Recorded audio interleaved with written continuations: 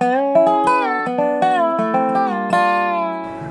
I'm Jamie Feddersen. I'm TWRA's Migratory Game Bird Program Leader. Did you know that our biologists and technicians spend time every summer banding Canada geese, wood ducks, and mourning doves?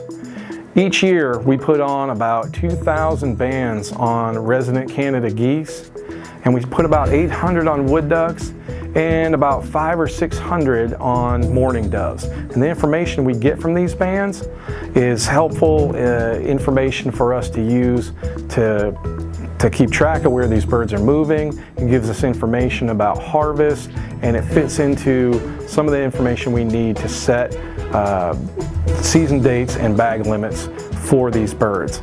So if you ever harvest a bird that's got one of these bands on it, please report that band. There's information on the band about where to go and what to submit, and all that information is really important for us to make good decisions managing Tennessee's wildlife.